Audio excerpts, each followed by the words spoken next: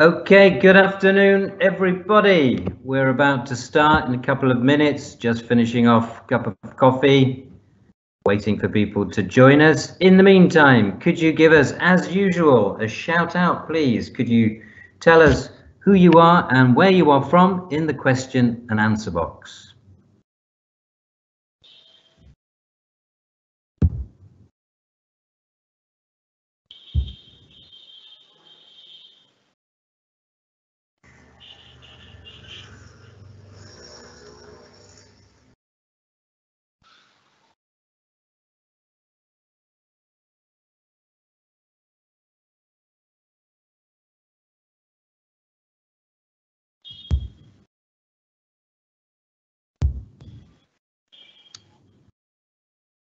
The early birds from the Yemen are with us and active, as always.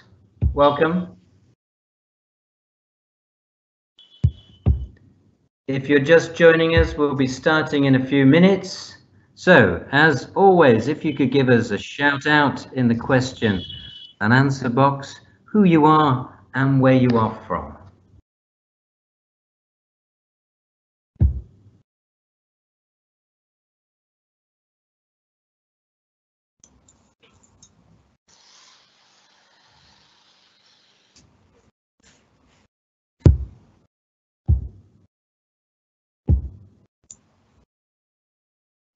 Colleagues now joining our Yemeni friends from Egypt.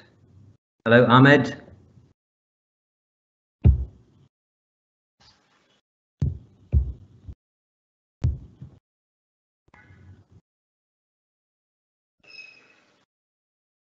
And Libya too. Thank you very much, Libya. If you're just joining us, we'll be starting in a few minutes. In the meantime, could you give us a shout out? If you tell us where you are and who you are in the question and answer box.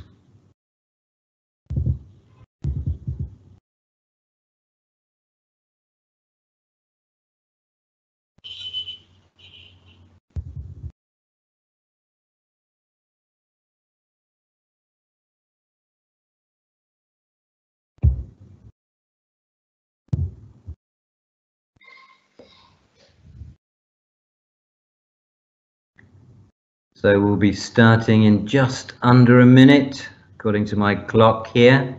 If you're just joining us, please give us a shout out, tell us who you are and where you are from in the question and answer box. That would be great. Colleagues joining us from Egypt, from Libya, from the Yemen, Morocco, Lebanon, Tunisia, Saudi Arabia,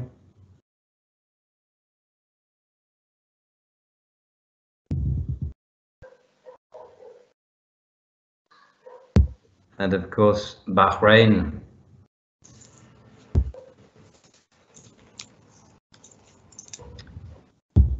There's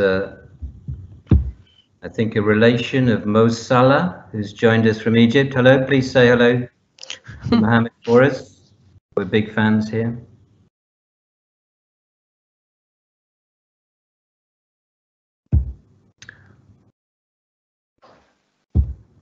Colleagues from Iraq as well, welcome. Okay, thank you very much indeed for joining us this afternoon. Very warm welcome, good afternoon.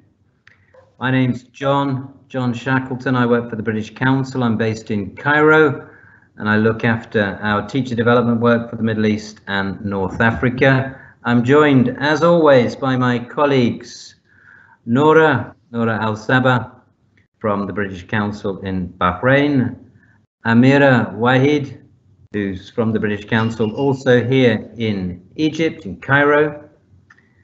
Asil, who's recently returned to the mother country, to her native Egypt.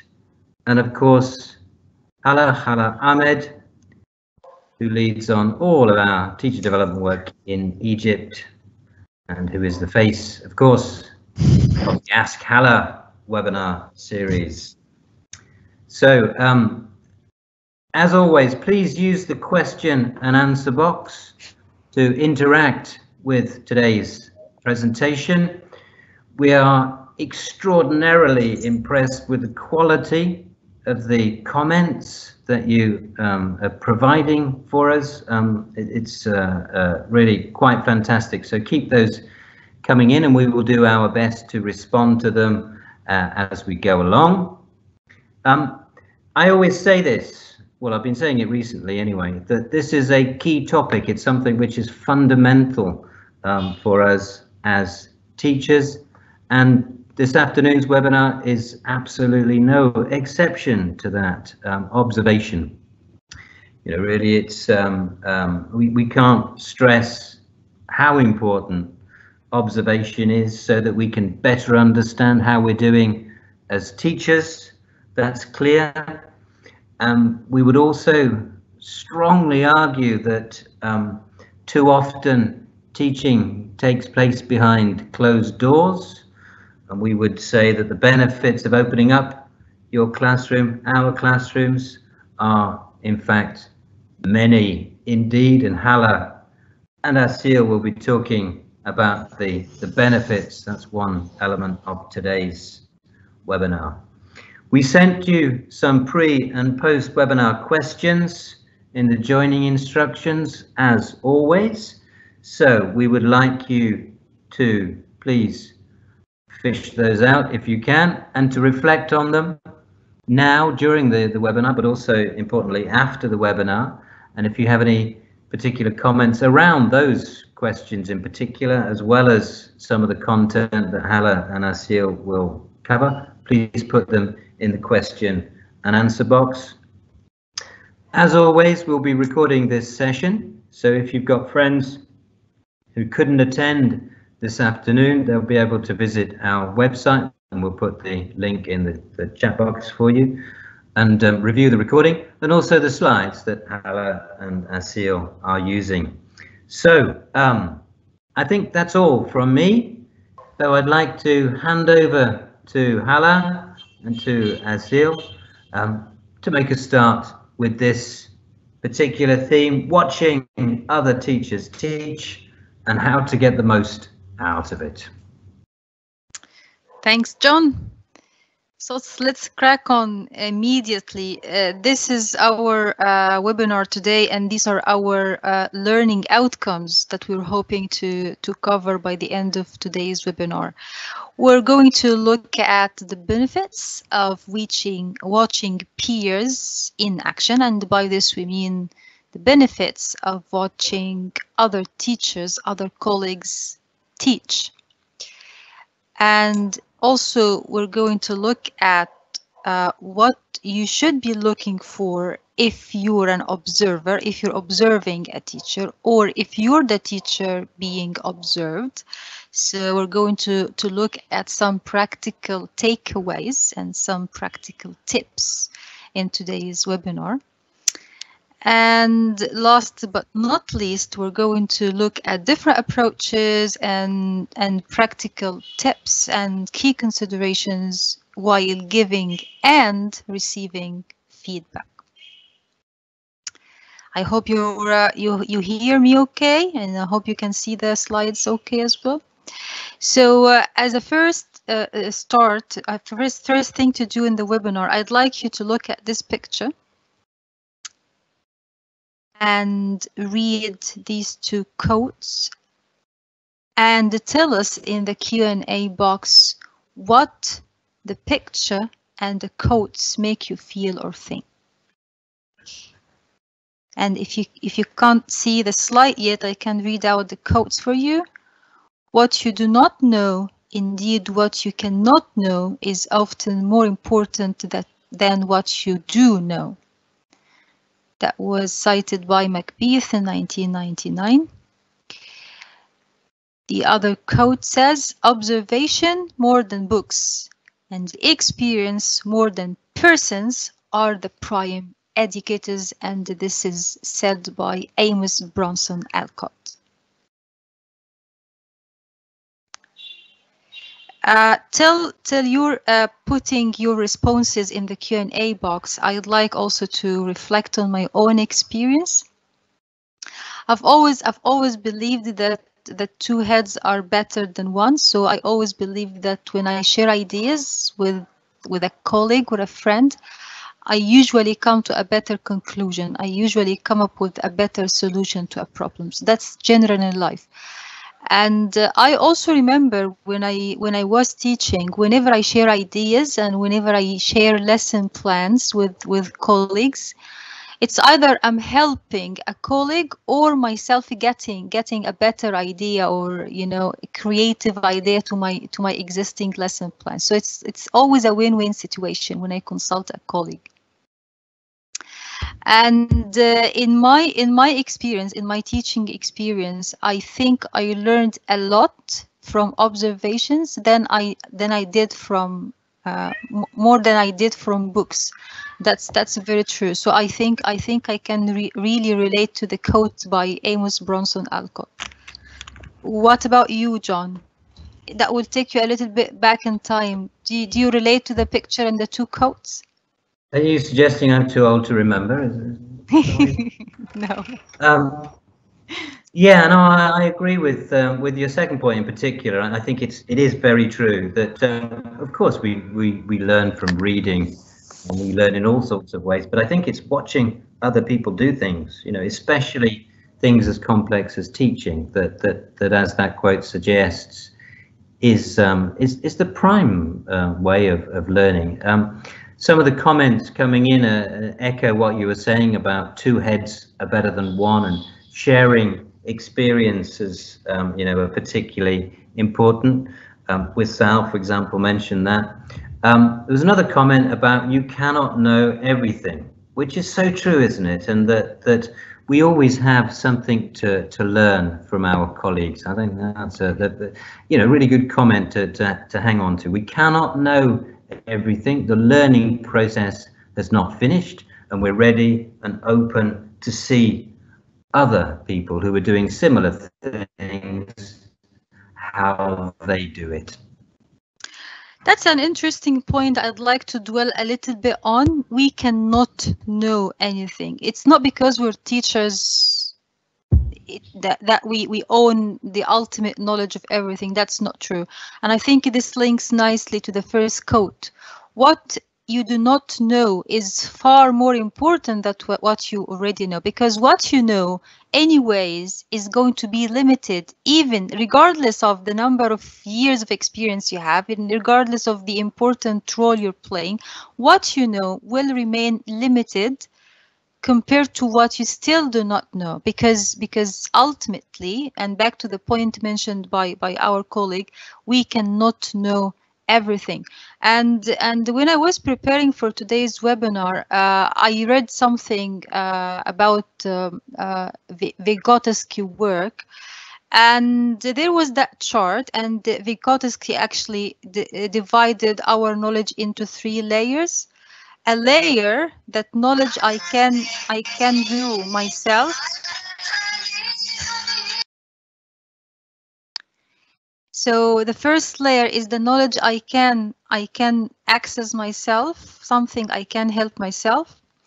And the second layer is the knowledge I can access with the help of others. And the third layer is knowledge that I cannot access. There are things that I cannot know, things that beyond my control. And I quite like this idea. Right. So I'll hand over now to my colleague Asil, who's going to tell us about what another group of teachers thought about the benefits of watching their peers teaching in action. Hi, John. Hi, Hala. Can you hear me? Yeah. Yes. Yeah. Hi. So in today's Have Your Say, I've asked teachers about what do they think about the benefits of watching peers in action. And they have shared with me lots of benefits and reasons from their perspective. So the first one was engage in professional development. It's part of their professional journey to observe other teachers or their peers because they get to learn from them, get expertise from others, enhance students' learning through reflective practice. Because of course our purpose is to serve our students and to serve the best for them.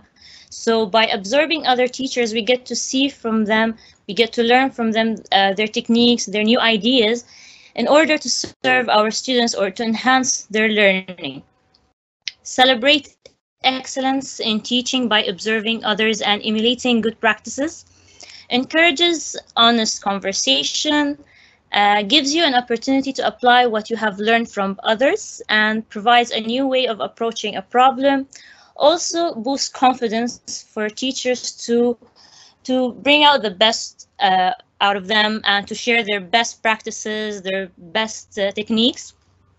Finally, demonstrates leadership by observing and supporting other teachers. And actually, when I was working back in Oman, we used to have something between us as teachers. We call it show and tell, where we get to share some of our practices that we have done during our classes as well. So we get to share with all our colleagues, and it's a very effective way to learn from each other and to see new ideas and techniques on how we can apply them in our classrooms, especially when we were teaching online, because we've learned a lot. So it was more like joining force together. Perfect. Thanks, Asil. And I'm really glad that what I'm looking at the screen now as the outcome of your discussion with your peers, with your colleagues, really resonates with what I'm going to discuss in the rest of the webinar today in terms of the benefits of watching other teachers in action. So let's expand a little bit on the points Asil collected from her discussion with her colleagues. And let's look now at the definition of peer observation. So if you're new to the concept observation and the peer observation, or if you're new to the profession in general, so what peer observation actually means? I want you to look at the definition on the screen. I've removed 3 keywords from the definition. Think about it and type in the Q&A and try to guess the missing words. So peer observation is a way process that can both the observer and the teacher being observed with the goal of learning and teaching. I can give you clues, but let me see if you can do your best.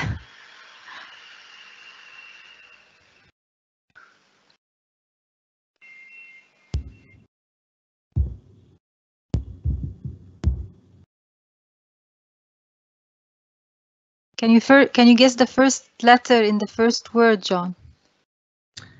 I can, but I'm going to leave it to my good friend Shahar, who's come in with a very good suggestion, which could be right, we don't know, which is two-way process. That's correct, Shahar. Well done. It's a two-way process. It's the word peer. Peer means somebody who's equal, somebody who's similar. So it's a two-way process, not from up to down. It's not from down upward. It's two-way process. That can. Okay, well, the relative of Hala has made some other suggestions, which I think could fit in there for the two-way process, which is mutual. Mutual way process, okay. That gives the meaning as well. And still waiting. Perhaps help, that's coming in. Help both the observer and the teacher being observed, that's correct. Any other word? Support, benefit. Support, that's benefit, excellent. So yeah, So support benefit help both the observer and the teacher being observed all is correct with the goal of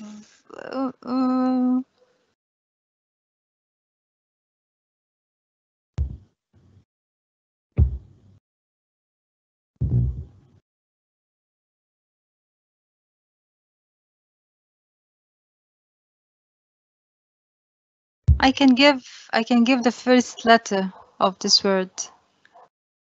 My answer starts with I.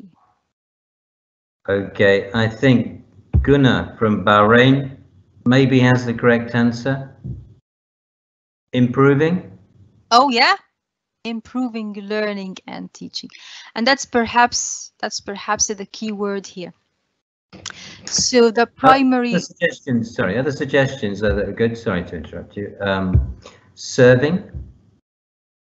Right, serving, enhancing. Yes, absolutely right.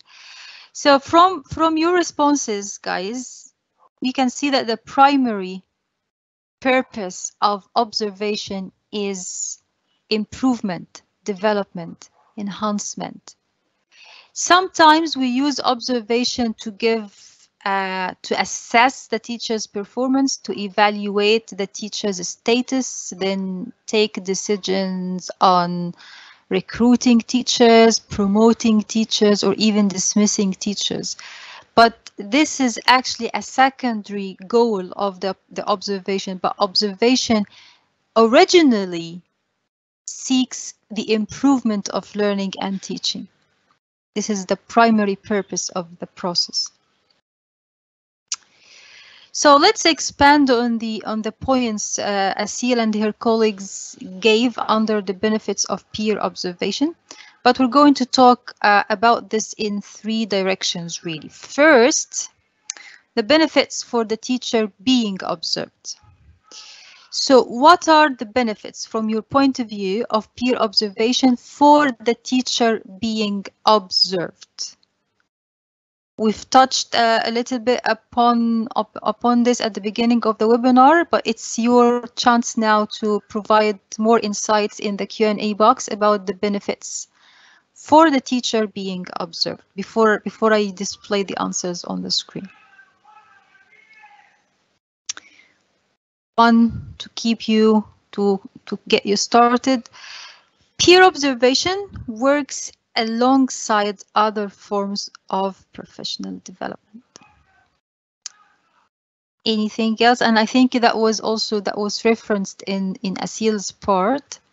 There are several forms of professional development, and peer observation is one of them. But where does peer observation stand in the professional development spectrum? Is it supplementary? Is it complementary? Is it standalone? What's it exactly? Quite a few comments coming in, Hala, to answer your first question. Yeah, feedback, one of the benefits, help in preparation. Nice one. Engage with others. Right. Yeah, feedback in particular on again, it's Mo Salah's relative feedback on strength and weak points. Yeah, strengths and weaknesses. Nice. So this is a list of the benefits of peer observation for the teacher being observed. Look at this list, have a think, and again, type in the Q&A your interpretation of each point. So I gave you a clue on the first one, and I asked you a question, where does the peer observation stand on the professional development spectrum? So it's one form of it. But how it works alongside the other forms, does it complement them? Does it supplement them? Does it stand alone? What are your thoughts exactly? And think about the list of the benefits.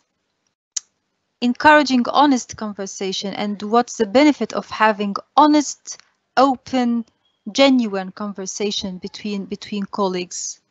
Providing ways, fresh ways, new ways to tackle a problem, boosting confidence. Asil also brought this idea from her group, from her colleagues. And of course, it goes without saying that this process should encourage reflection, and we cannot stress enough how important reflection is in this particular profession, the profession of teaching. Guna from Bahrain makes a very good point and uses the word missing links, and I think that's important in this. I think that it does help you to realize, as your quote says, what you're not doing, and how can you know what you're not doing. And so that thing about missing is quite a good word. That's a very interesting point, identifying the gaps you have in your teaching. By the way, whether you're the teacher being observed or the teacher observing, because you can still identify gaps in your teaching even if you're sitting in the observer seat. So what's missing, what we do not know, what are the gaps in our teaching, all of these are very good points to cover when it comes to the benefits of peer observation. All right, so let's have a look on my notes now. I see peer observation as the space or the opportunity for the teacher to apply. So this is the time of application, applying what the teacher learned from the other CPD forms. So as John said, we read books, we go to conferences, we attend online webinars, we attend training. But when and how and what is the space really to apply all of that, to try out the ideas we collected from all of those CPD forms? It's the peer observation or the observation. It's the classroom practice, testing the ideas while somebody is watching, while somebody is in the position of telling you how your teaching was going.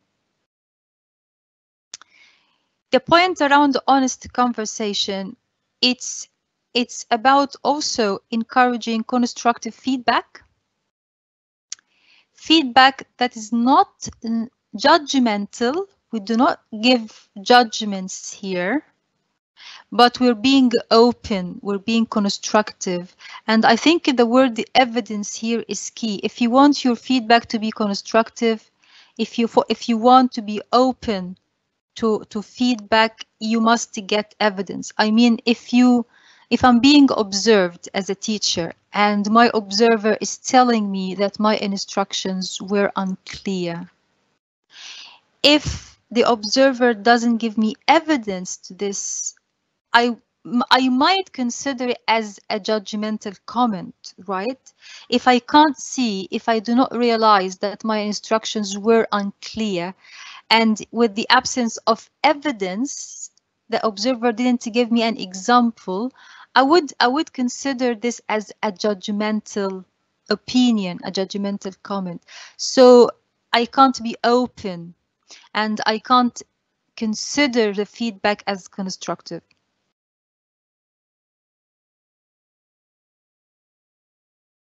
The point around addressing your problems, it's actually your opportunity to test a solution in action and watch your solution working in action.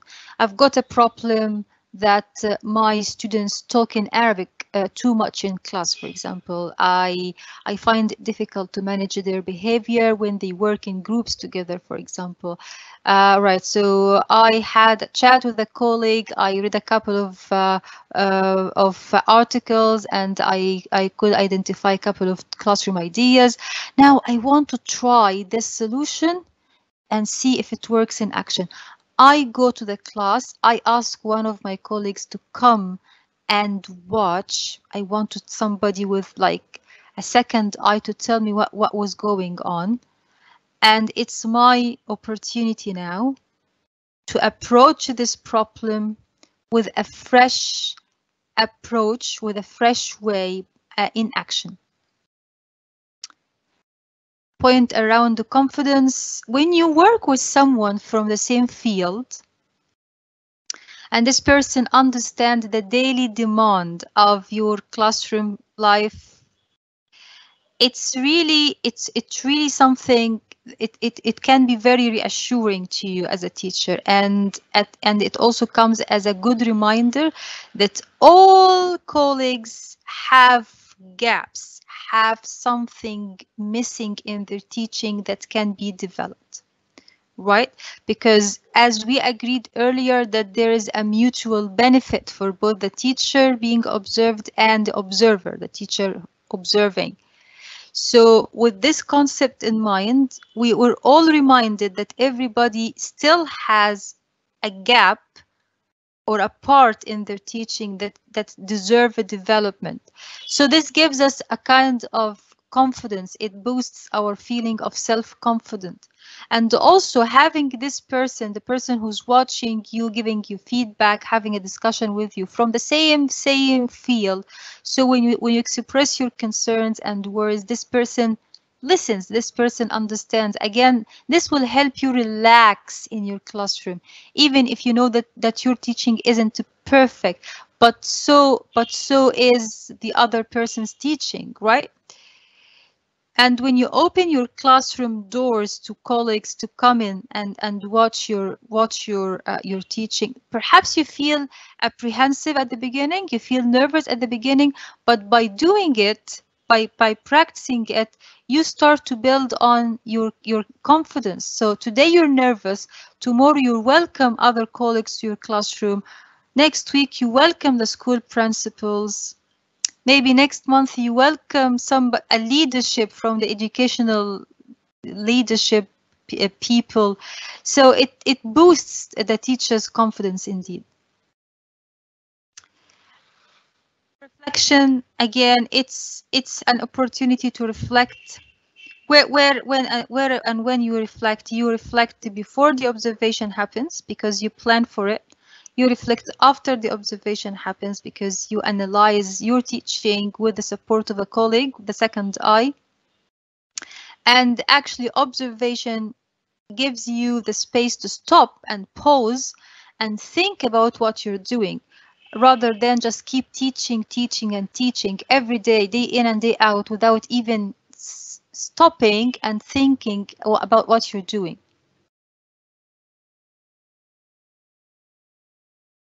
Now the second direction, the other direction of the benefits of peer observation is for the observer, the teacher who's observing.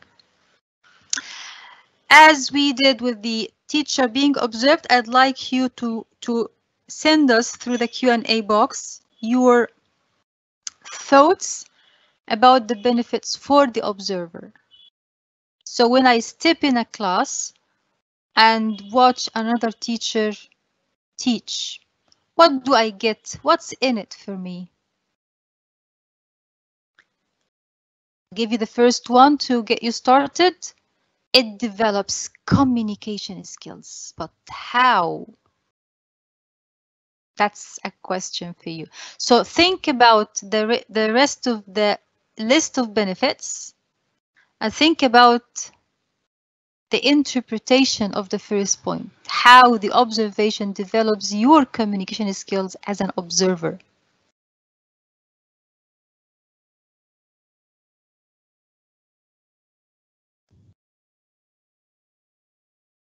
Are we getting anything? Yes, some interesting comments coming in around, essentially around newness, I think, new strategies, new ideas, and also an interesting one, and we'll perhaps talk about this, about the word, the learn from other people's mistakes. You know, maybe learn from different approaches that people use. It's difficult to come down, I suppose, definitively on what's a mistake and what's right, I suppose. But it's a good point, isn't it, that you can see when somebody does something and you think to yourself, yeah, I've got a different way of doing that might be more effective. Yeah. Okay. An interesting point as well from Shahir, who uses the word steal some ideas. And I think that's quite an interesting one, isn't it? I think for two things really, that you know, who do ideas belong to in the first place? So can you steal something that's already in the public domain, I suppose? And also, I think it's this other thing which, for me anyway, is really, really important when we're talking about benefits. It's about getting used to the fact that what you are doing in the classroom as a teacher is actually a public event already. You know, you're in class and you're with a group of learners, obviously.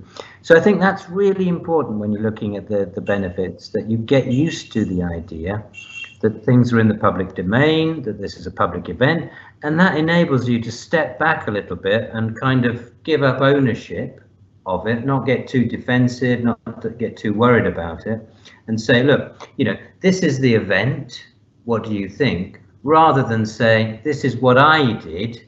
Yeah. What do you think? That's a very interesting point that we're going to recap later on in the webinar.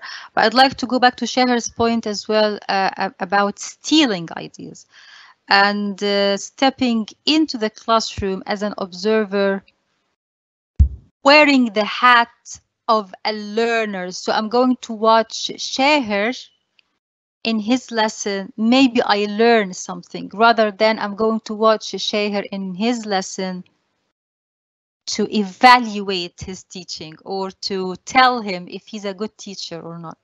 That's quite important thing. And stealing ideas from somebody who might have stolen them from somebody else is quite important for the growth mindset and for being less competitive in this profession. So yeah, I come across colleagues here and there who saying, that was my idea, that was my idea. How dare you? How would you use it in your class without my permission? Well, it is your idea, but perhaps you took it from somebody else and somebody else claiming it's their idea and so on.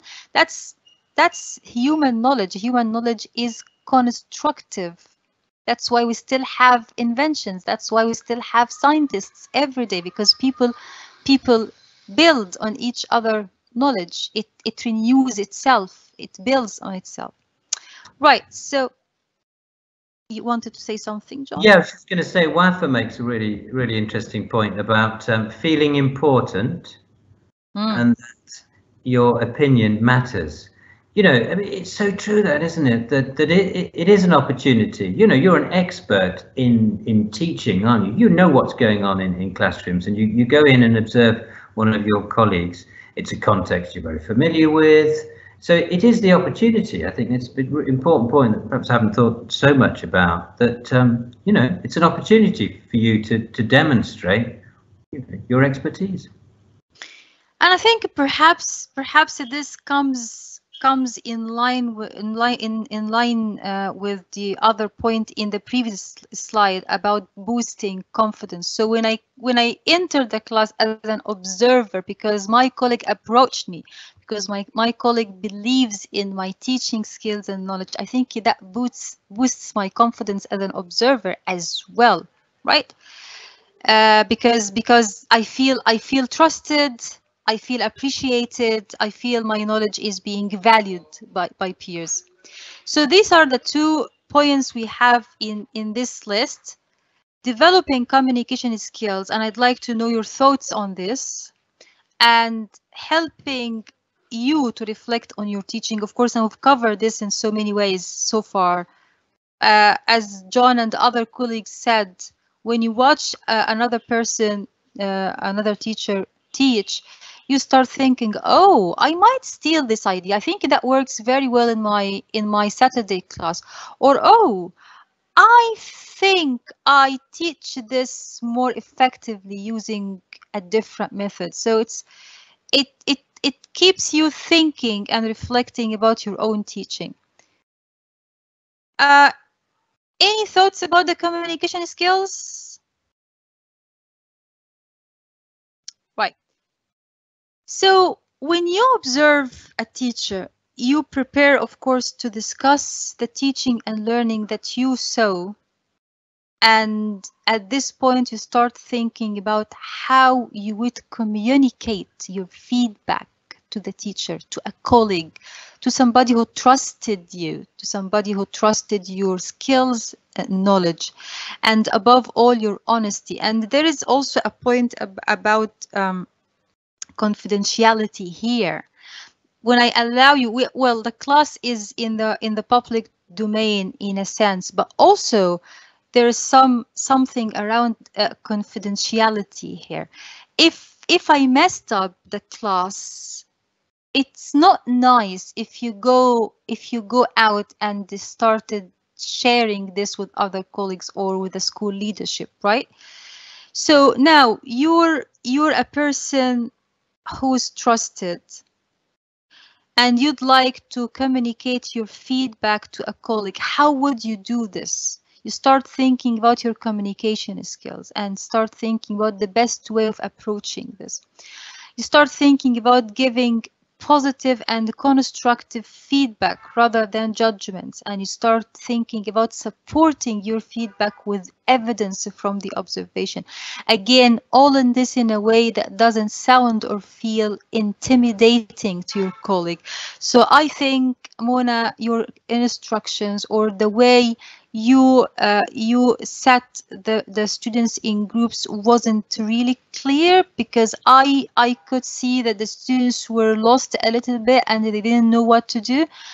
And I've noticed that student X was asking their colleagues about where they should sit and what their groups names are and stuff like that. So I judge the action, or I focus on the action rather than the person. I focus on what the students do rather than what the teacher does, and I support my opinion with evidence, with examples. It's not like, I think your instructions were unclear and I don't think the way you put the students in groups really worked. So when I get a question like why do you think so, or I can't remember this happened, and I respond just like that, this is my opinion, that's what I feel, this is what I think, that's not good communication skill, I think. Reflection. Again, you can pick up, you can steal, as Sheher said, useful strategies, useful ideas that can solve issues in your own teaching. Again, both ways. You can reflect and think about yourself as a better teacher, or you can reflect and think about yourself as a teacher that can be better. Works both ways. Another interesting quote from Tenenberg in 2016, in observing another teacher, the teacher engages in a double seeing of her own classroom in comparison to the classroom that she observes.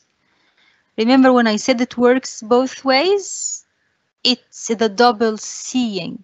You see somebody else teaching and you compare this to your own teaching. You're seeing the same class from two different angles. The third direction, the third layer of benefits is the benefits for the school and the institution.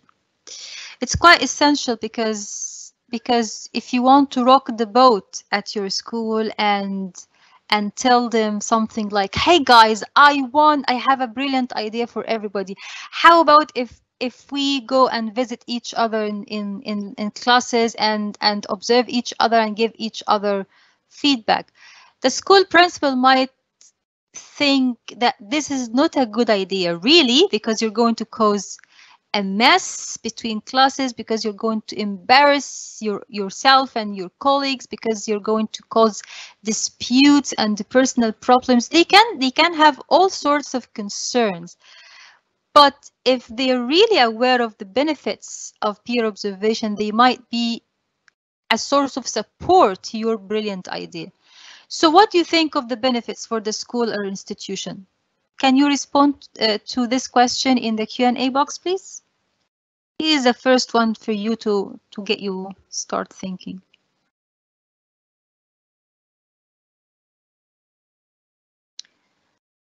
So it creates a kind of school commitment to professional development. How and what does that mean?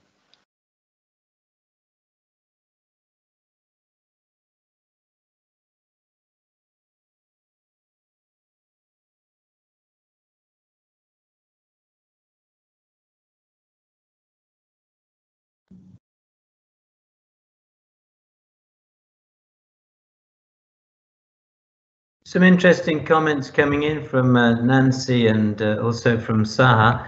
Nancy talks about it's about celebrating strengths, which institutions like to do. So collectively, collaboratively, we are, I suppose, more than the sum of our parts. I think that's an interesting one.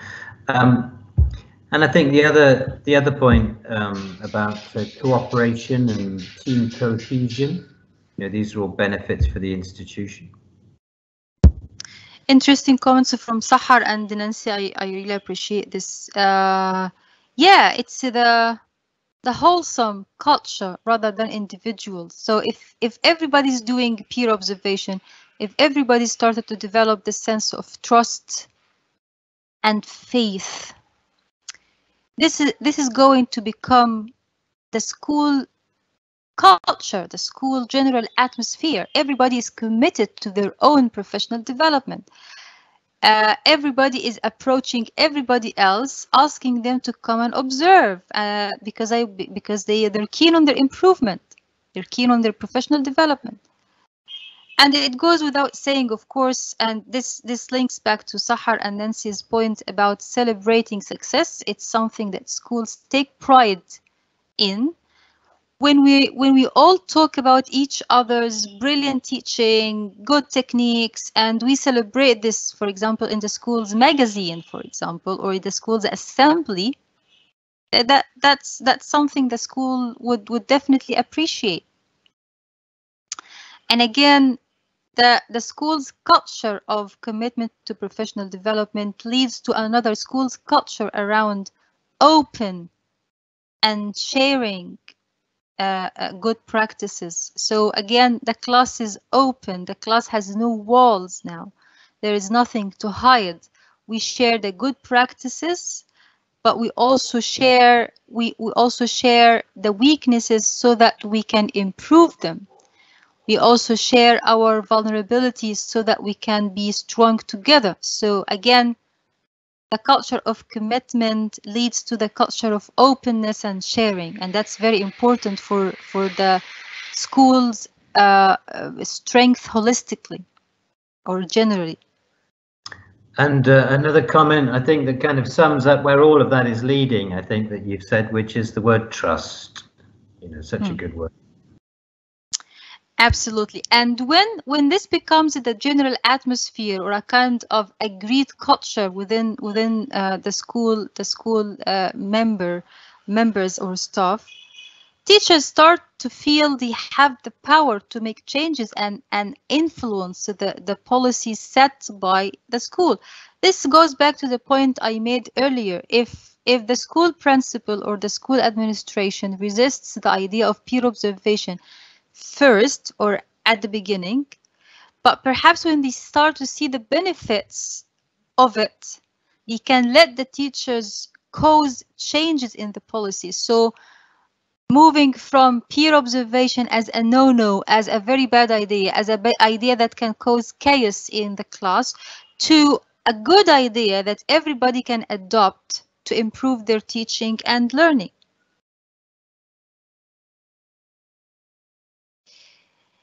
So yes, this goes back to the creating the atmosphere of learning. So everybody is keen on their learning and their own development, and the creating PLC or professional learning community. That's another word for communities of practice, the COP. Where everybody is dedicated to improvement and everybody opens up and shares strength as well as weaknesses. And this goes back to Nancy's Sahar point around celebrating good practice and celebrating success. Also, the research done by Hattie Masters and Birch in 2015 notes that a shared approach to the professional development has proven to be effective and improve the teacher effectiveness rather than working on isolated islands and hiding techniques and hiding teaching practices from each other. Shared approach has proven by research to improve and enhance teacher effectiveness. Again, opening up, cultivating an atmosphere of openness and sharing would break the nasty feeling of isolation. Teaching is a profession of isolation. You stand alone in the class and you move from a class to the other all alone. You think about your classes, lesson plans, students' problems all alone. It's a horrible feeling of isolation, and it does lead to teachers burnout and losing appetite and passion to teaching. But again, this culture of openness, sharing, standing together prevents teachers from just passively accepting new knowledge coming top down from leaders, or just implementing changes imposed top down from leaders, because they support each other and they work peer to peer.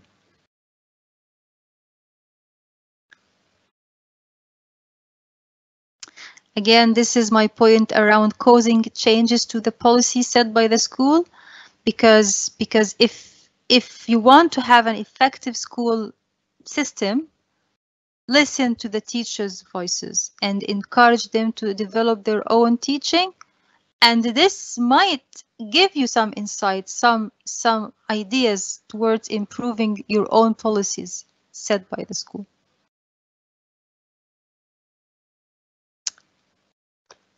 Anything you'd like to say, John, before I move on to my next part?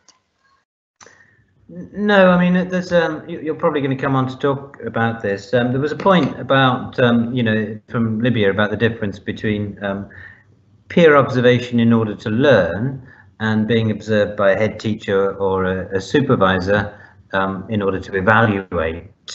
So that's you know, that's an important thing. And just to stress that we're talking today anyway about you know, observation for learning purposes rather than formal evaluation. Right, but I would say principles are the same, tools are the same, the observation protocol and cycle are the same. The only thing is that the first type of observation, the peer observation, has got this ultimate goal of improvement and learning. No judgments made, no decisions taken. But in the other type of formal observations, we use the outcome of the observation to give an evaluation of the teacher's performance. We say this teacher is an effective teacher and he comes in the top 5 at the school, for example, and hence they deserve this promotion.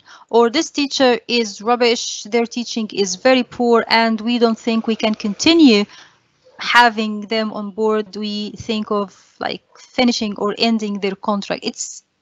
You take decisions here, but you don't take decisions here. You just help the process of learning and improvement.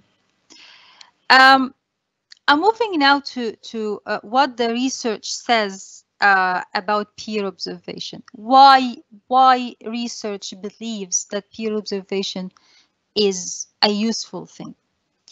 If you remember Vygotsky's social learning theory, this guy back in the 60s claimed that people in general learn better when they interact socially with each other.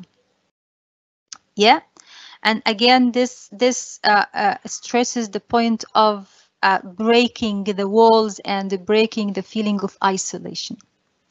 Step out, leave your deserted island and join the party. This is how human beings learn better and more effectively. So peer observation fits into an area of psychology called the social cognitive theory.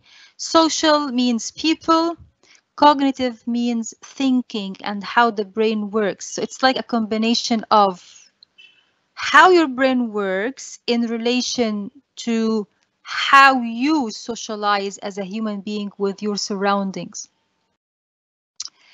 And the theory claims that people can learn from taking part in social interactions and observing others. I don't want you to think that observing other teachers and being observed is 100% a business transaction or something. It does involve social interactions. We talked now about communication and communication skills and how to give honest feedback, how to give constructive and supportive feedback, how not to be judgmental and so on. These are social interactions. The language you use to give feedback and the language you use to respond to feedback, this is social interaction. Being on the same page and understanding the profession demands and showing sympathy and empathy, this is social interaction. So Vygotsky, who was a Russian teacher and a psychologist, of course, stated that we learn as human beings through our interactions and communications with others. And he actually examined how our social environments, that's in the school, this means colleagues, school principals, parents, students, chatting over a cup of tea, discussing weekend plans, venting about workload and all of that.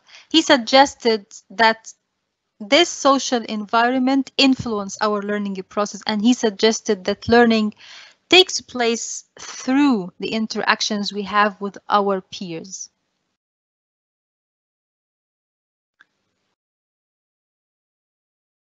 Are you familiar with the social learning theory? Have you applied the theory on your teaching with in designing your activities and in your classroom practices and in your interactions with the students and designing your assignments? Now, I'm moving to the next part, which is about 6 common misconceptions about peer observation.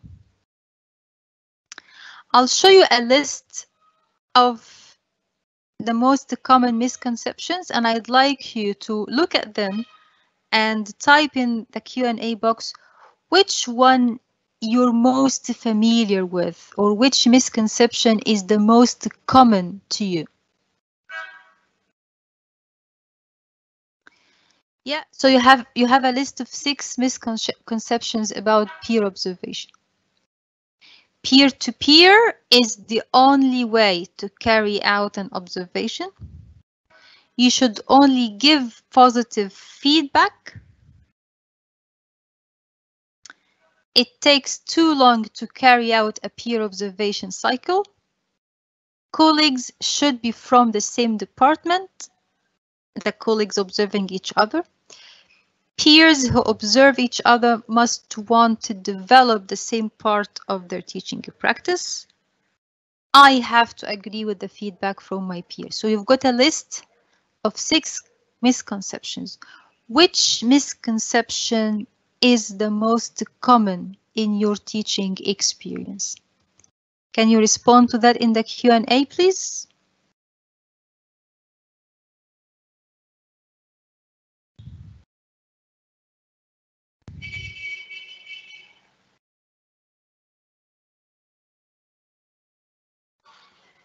While colleagues are thinking about that, I just wanted to mention a comment that came in about what happens next. And I believe you're going to be talking a little bit about that. So you've been observed, or you've observed somebody else. So what's next? You know. Yeah, we're coming to this part, right? So which of these misconceptions is the most common in your experience, John? Which one you can relate to most?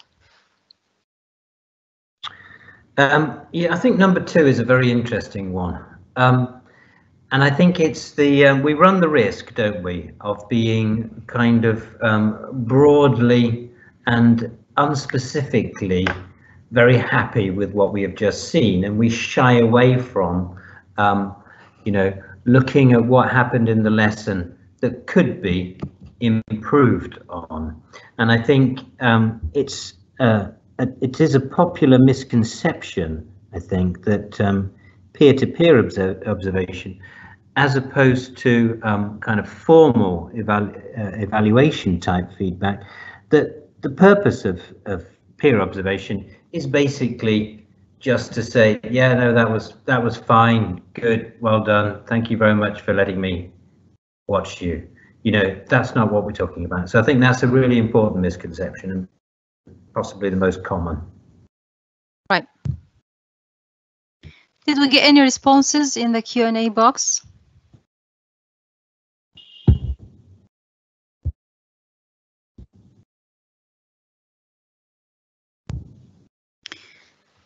So one misconception, feel free to stop me if you get any interesting points from the Q&A box, John. So one misconception is about the peer-to-peer. It's done only with 2 people, which is not true.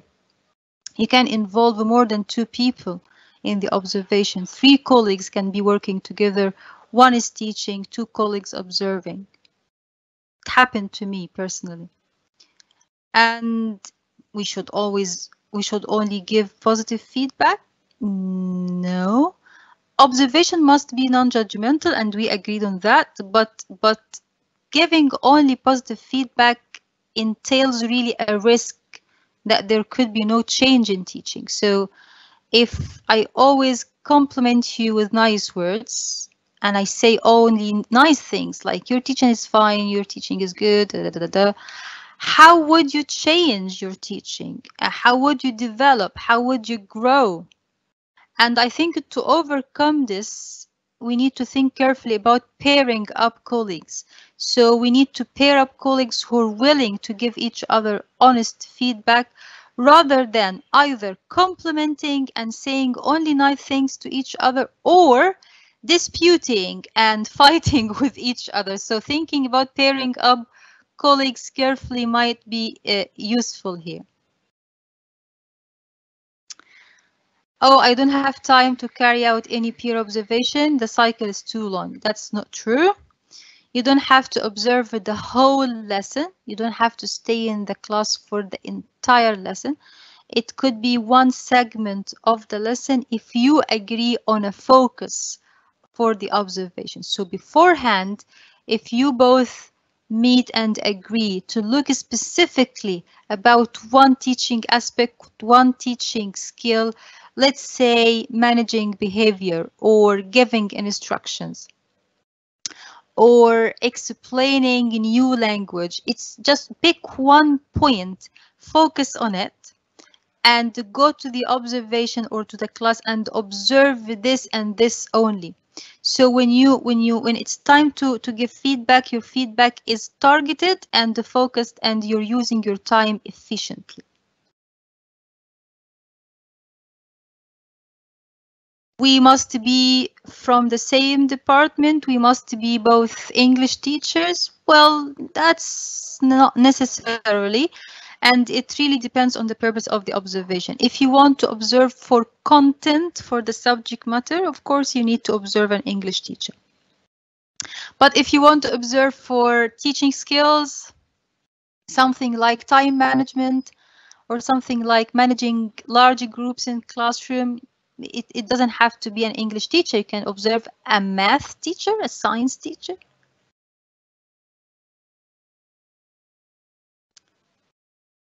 So we both must want to develop the same part of of our teaching practice. So if we both have poor time management, we must observe each other. No, that's not true. It's actually better and could be useful if we have different strengths and different areas of weaknesses, so we can observe and exchange ideas. Do I need to nod and agree on all the feedback from my peer? No, you don't have to. But you need to be open to receiving feedback and it's not essential for you both to have exactly the same understanding and the same interpretation of the events and the steps and the procedures in the observed lesson. That's not essential really, but it's the open discussion and the honest conversation that is really important and crucial for both of you.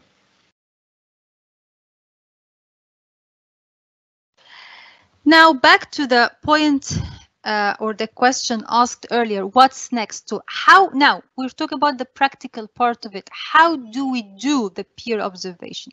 All right. So I want to improve now. I want to try out a few ideas that I saw in a webinar or I've heard of in a conference, and I want to invite a colleague or two to observe me. How do we do it? There is a cycle for the observation. Pre-observation, during the observation, and the post-observation, or before the observation, during, and after.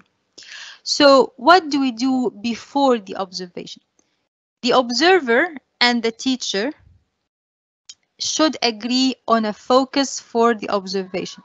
From the previous slide, you need to focus on one specific teaching aspect to observe, to analyze, and to give feedback on. It's not advised really to go and observe everything in the lesson from the beginning to the end. It's not really manageable to or realistic to give feedback and analyze everything that happened in the lesson. So focus on one single teaching aspect. But while focusing on this aspect, think carefully about the needs of your students.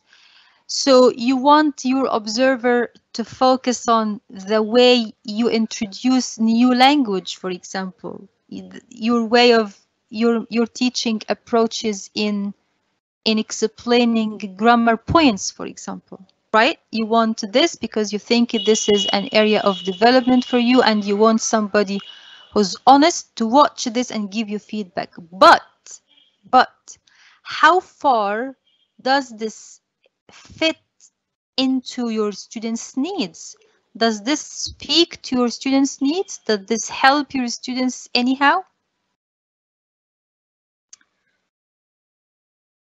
Now, what happens during the observation? And we'll focus here about the observer.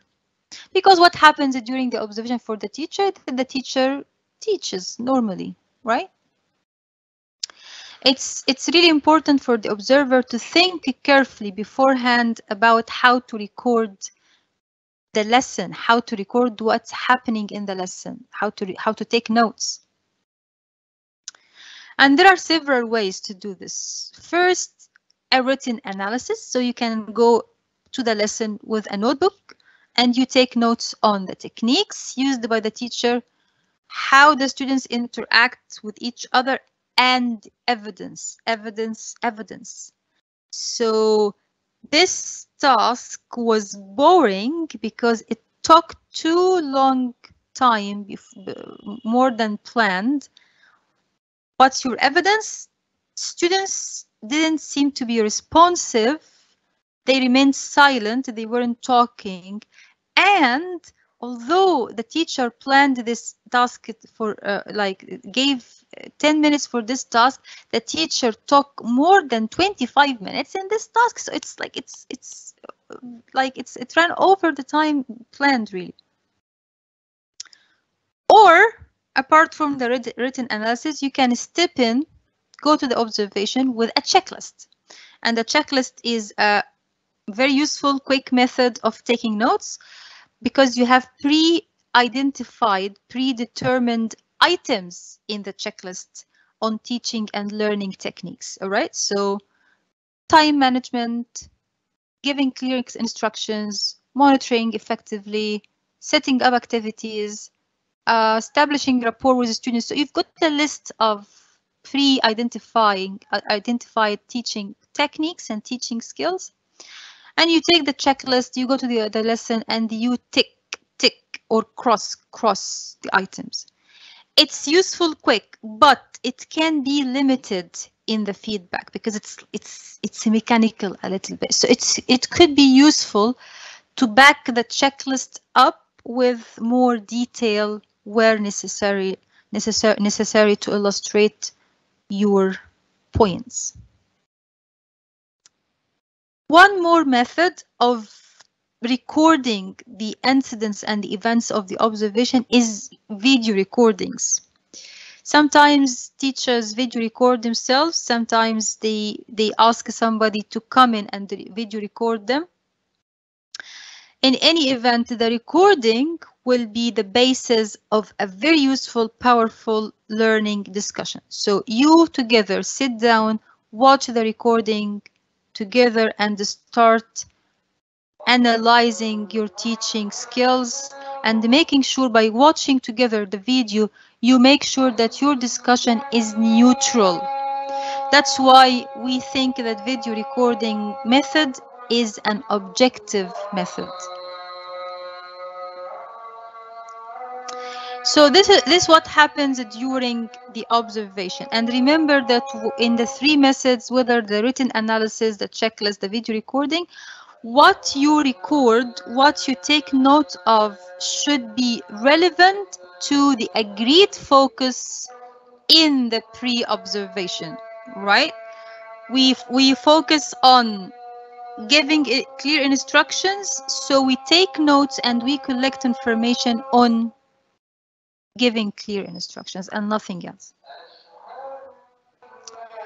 So what happens after the observation? The observer and the teacher meet and they discuss and reflect on the information collected during the observation. And this discussion needs to be constructive and based on mutual respect and trust. Now, I'd like to share with you some examples of reflective questions that you both can use in the after observation stage. And this is based on Learning by Doing by Graham Gibson, 1988. So have a look at the table. Take a minute or two to have a look at the table, and I'll have some questions for you.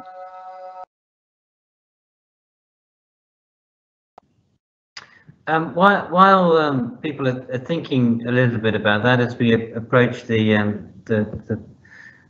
final parts of this webinar, a couple of people have mentioned students in this, and that students don't like being observed, and that if, as a teacher, you're being observed, maybe the students will come to the conclusion that there's a problem. That's why there's some stranger in their classroom. That's the two quite interesting points there that probably we'll be able to return to at a later date. And I think because there is such a lot in the subject of observation.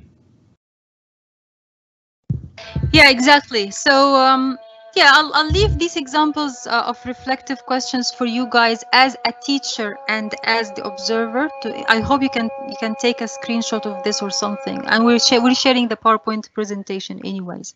So these are some questions for the observer and the teacher, just to organize their thinking after the observation and to help them analyze the lesson.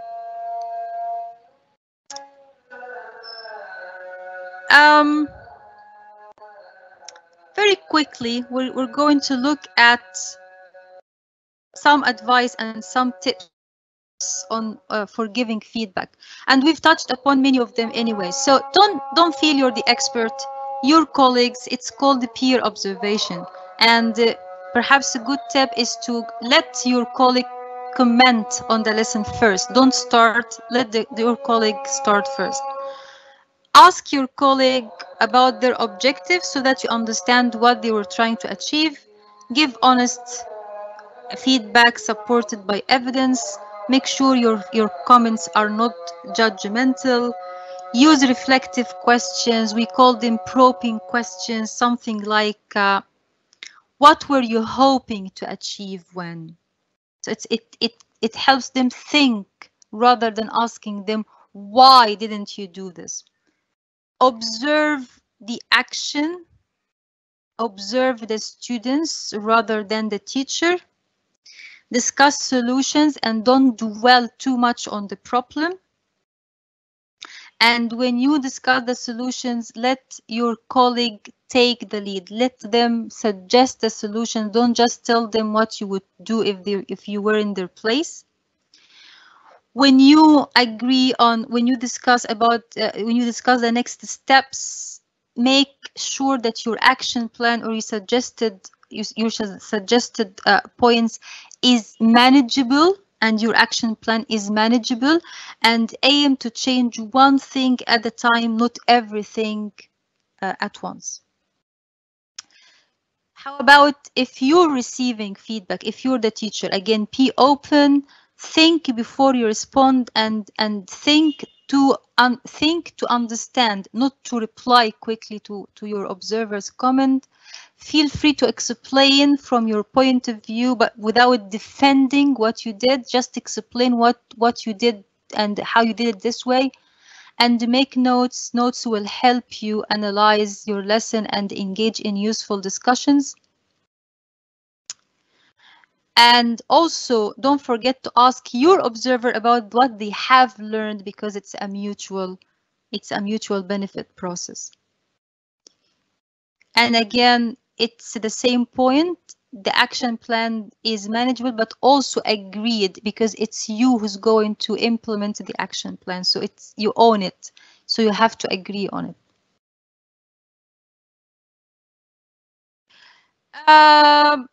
I think we can skip this part, John, about alternative models of peer observation. It doesn't have to be peer observation all the time.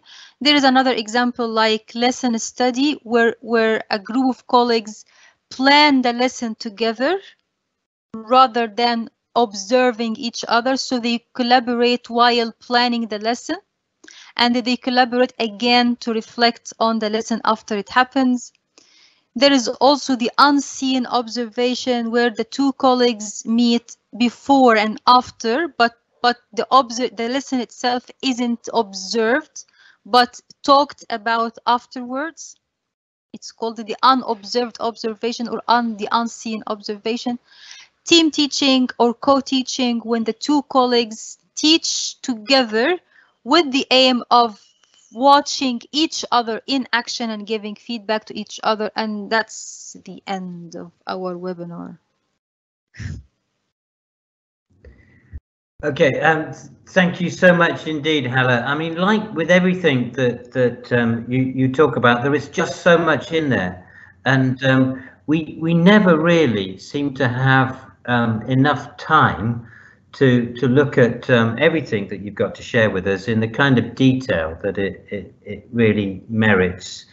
But there's some really important points there for reflection that I think have come from yourself, and also from the questions that we've had in the chat box. And I think you know, one thing in particular, a word that you used, which I think resonated with many of the people here today, is about double seeing.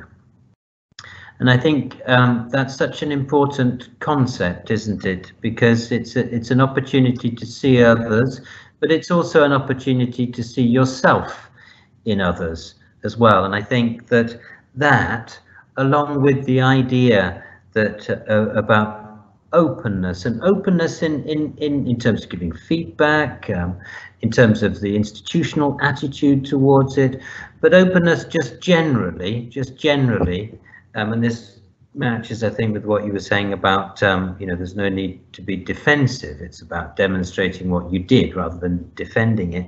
It's this opportunity, especially for younger teachers, for less experienced teachers who maybe feel a little bit nervous about being observed, and that's comments that have come in. And what do you do with if you're nervous? It gives them the opportunity to stand back and, in a sense, disown what is, after all, a public event.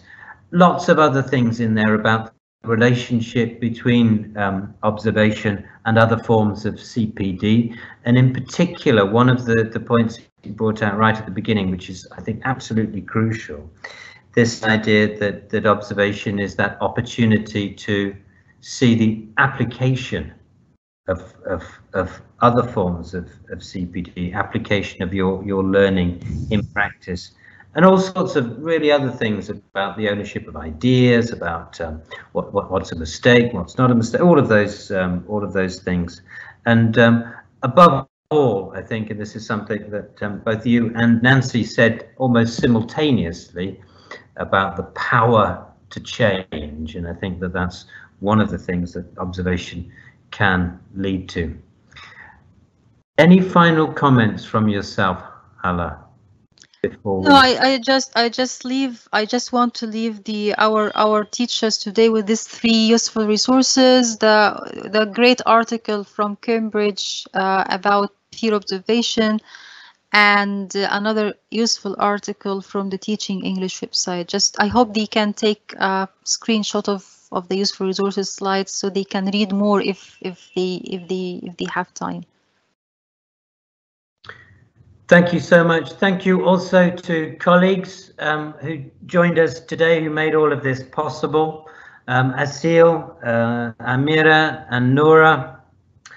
A big final thank you, as always, to Hala. I enjoyed that probably more than I can express, really. I really did enjoy that. Our next webinar will be on the 25th of November, so don't forget it's the last Thursday of every month at 4 p.m. It's on the subject, again, a key topic on the pathways and planning for professional development. One aspect of which, of course, is lesson observation, which we've been talking about today. Finally, of course, a big thank you to all of you who've attended today. Thank you so much for your comments. Thank you so much for the time that you've invested with us this afternoon. And have a very, excuse me, I'm getting a little bit emotional. Have a very good evening, and we will see you same time, same Thursday in a month's time. Thank you so much indeed. Yes. All the best. Take care. Thank you. Bye-bye. Can't see me. Bye-bye.